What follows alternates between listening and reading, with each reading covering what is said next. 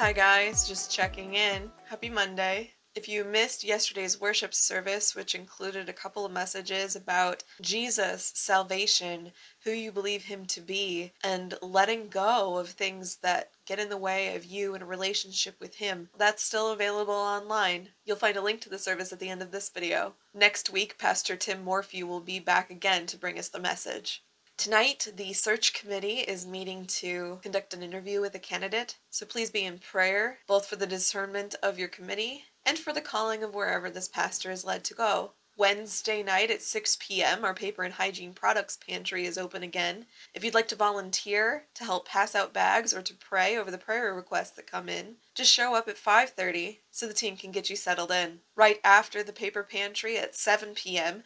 is the next session for final chapters. We had to postpone session 3, so this session, session 5, is going to be a special combined course, talking about both all those necessary plans for the end of your life and how to have those necessary family conversations. This session will last 90 minutes, but the guest speaker we expected before, Rachel, will be walking us through that process. This Saturday at 3:30 p.m., Shepherd's Heart is hosting a funeral dinner for the Tom Arrington family. Cindy Carlisle came around yesterday during our Sunday school classes to ask for donations for that dinner, so if you signed up to bring a dish, please just have that here by noon on Saturday. Saturday night at 7 p.m. is our next movie night. We will be showing a movie called Full Count. This movie is about a young baseball player who's thrown a serious curveball when he has to abandon his college baseball aspirations to deal with the tragedy that puts the fate of the farm and the family at jeopardy.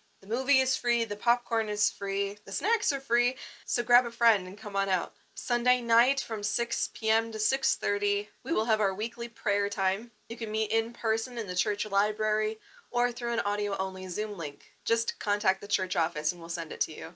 The new thing coming to our church calendar is that we are going to be having a trunk or treat. That means we need your trunks. On Saturday, October 30th, we will line our trunks and just enjoy this time of blessing that we can bring to the kids of the community. Start thinking about your costumes and how to decorate your trunks. Our Bible memory verse comes from 1 Peter chapter 4, verse 8. And it says, "Above all, love one another deeply, because love covers a multitude of sins." And that's all I have for this week. I hope you stay safe, stay blessed, and I'll see you on the next one.